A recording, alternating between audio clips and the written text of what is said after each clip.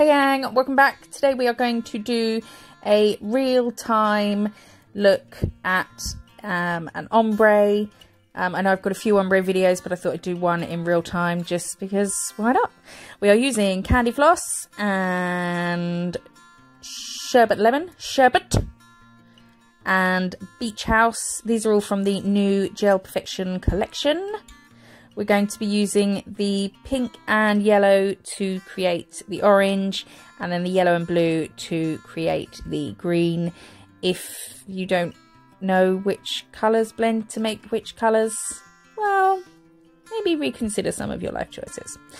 So we are starting with Candy Floss, and then straight away going in with Sherbet Lemon. I can't say that without following it with Sherbet. Don't know why. Don't know where it's from. Nowhere. And just pushing that up against it. I'm going to take my brush. I'm going to use a detailer brush. I'm going to hold it. I'm sort of trying to show you. Do I get it in shot? Yeah, so I'm holding it vertically straight down, not at an angle like you would a pencil or a pen. If your year 4 teacher has permitted you to move on to ink. And then we're just going to start brushing. I started just below the join line to start taking the yellow up, because I thought I'd done a bit more pink than yellow. So instead of taking that down further, I would start by going up. And then you're going to create your middle colour. Oh, I'm already sniffing. And then where we've got this orange, you'll create sort of two kinds of blend colours. We're going to get a pinky orange and then a yellowy orange. So once we've got that, we can then work on the pinky orange into the pink join, and then the yellowy orange into the yellow join.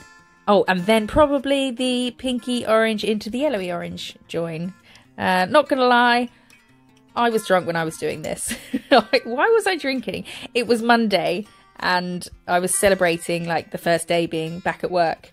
Didn't bode too well for the Tuesday, but so yeah, if someone wants this again, then I'll be like, just let me down half a bottle of Bailey's and I'll be right with you. So yeah, so working on the blend of those as they sit for a while, you'll notice that the lines we're making with the brush will level out. So if you're only doing a 2-colour ombre, just let it sit for a bit and the lines will level out and disappear. But these will do it while we're working on the next bit, which is the yellow to the blue. When I went to school, actually, we had some fucking old desks, they must have been, because they still had a little hole in the top right corner for ink pots. Probably in quills, but on the right corner. It's not, that's very leftist. That would have been really annoying for me. Anyway, now doing the yellow into the blue. So I wanted to start taking the yellow down as opposed to the blue up, because I didn't want the blue to sort of turn into a green and overpower our yellow. And then you can see you get this green, and again you're going to get two different greens, a really sort of yellowy lime green, and then a darker green into the blue. So work on each of those sections. As I say, I just wanted to do a real-time one. I know that I've got other ombre videos, but most of my videos are sped up a bit because I don't want to take up too much of your time. So I thought a real-time video. The second coat I speed up because, you know, we've just watched the first one. But yeah, I thought I'd do a real one. Oh, bit of fluff. Get the fuck out of here. I found a lot of fluff when I was doing this, probably because I wasn't maybe being as careful as I normally would, because I was all jolly and yay, tipsy. I left a voice message. Should I be talking about what I'm doing right now? No, you can see. I left a voice message on a couple of friends I've got a group chat with, of me just going la la la la la la la la la la la la la. Vienna waits for you. Such a woolly. But yeah, I was really jolly. So that is the first coat, is it? Do I go in and faff a bit more? No.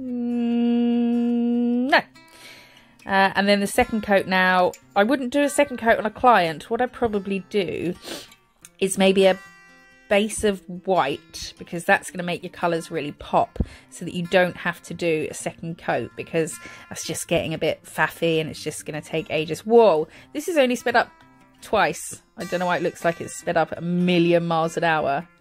I must have been going relatively fast at normal speed. So you can see, doing the same again. If you want to move, like I wanted to make there a bit less pink, it seemed like I had too much pink, so I'd work the orange up a bit more into that. That's probably why I'm getting fluff everywhere, where I'm wiping my brush on dry kitchen towel. But yeah, you can sort of move the ratios a little bit, but obviously you have got the first coat sort of has got your back, you know. Any bits that you might miss, like when you paint a wall, the second coat's going to get any bits you missed, even though you didn't see them after the first coat. Do you know what I mean? I'm probably going to film next week's video this week, because I won't be free next weekend to do editing, because it's my birthday on the Sunday, the 26th. Is that Sunday? I think so. And we're having a socially well, a government permitted bubble of family round for a barbecue, in the hopes the weather is nice. It was really nice yesterday, and today it's just peeing down and grey and miserable. But such is England. That's why we talk about the weather all the time, because we have 3 seasons in a day, and then it's different the next day. Although I can't help but think that when you end up talking to someone, like if you meet a new person and you end up talking about the weather, like certainly in my mind, it must be in theirs, that you're like, oh shit, we're talking about the weather, this must be really, or we've got fuck all to say to each other, you know? Oh, you hear my dog growling? Dex! Schmoop! It's a bird! It's a birdies! He's not convinced. Such a vicious Labrador. So, right, let's talk about the nail. What am I doing? You'd be eating like half an orange. Oh yeah, I was laughing. I was watching The Basement Yard again. Have a look at their podcasts. They're hilarious. 2 like New York guys, Joe and Danny. Joe Santagato. That sounds wank in my accent. Santagato. Hockey sticks. And they just talk about a load of random shit, and I think it's hilarious. So we are at the bottom now of our second coat. I think that's about as far as I was willing to go with that, because I'm going to top it with Opal Quartz, one of the new... Oh, look at the fucking state of my nails. But look at this. It's so beautiful. I wonder why girls prefer like a more sort of in tune or attuned to glitter and sparkly things. One of my clients is a biology teacher. She said that men have less cones or something like that in their eye. Maybe that's why they're missing out on seeing the true amazingness of hollow. Look at it. So I like each section of the ombre to be a seamless blend, but not go too much into the next section. So I want pink into orange, orange into yellow. I don't want pink that sort of ends up working its way all the way down the nail, which is why I do it separately. You can use an ombre brush. This is just the way I like to do it. I find the... He actually would have not flown in New York if Ebenezer Scrooge tried to come out of his window. Detail brush going from side to side just works better for me. You do you, I'll do me. And if you don't like it, well then mind your own fucking business. But yeah, have a go. I hope you like this video. No update just yet on Diamond Glitter shipping, Gel Perfection shipping, but I will keep you posted for those in Canada and America. Subscribe to my channel for lots more videos. If you like this one, give it a thumbs up. Apparently it helps me. And I will see you in the next one. Oh, I topped it with diamond gloss. Bye! Bye-bye.